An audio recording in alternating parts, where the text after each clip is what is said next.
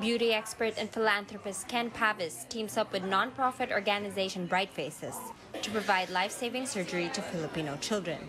CNN Philippines learned more about the medical mission and Paves' advocacy in an intimate luncheon at the private club Manila House on Thursday.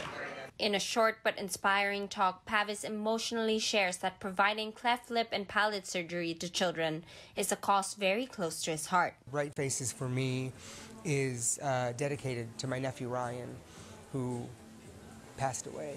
And in every one of the children on the missions, I see him, and he may not have had the chance to fulfill his destiny, but these children will. Paves has since traveled to Africa, South America, and India for children medical missions, but is now committed to retracing his Filipino roots. The inaugural medical mission took place in Cabanatuan, with doctors from all over the world donating their time and effort. But this is only the beginning, with the Philippines as one of the largest concentrations of children with cleft lips and palates. This cause is Paves' love letter to his Filipino-Portuguese mom.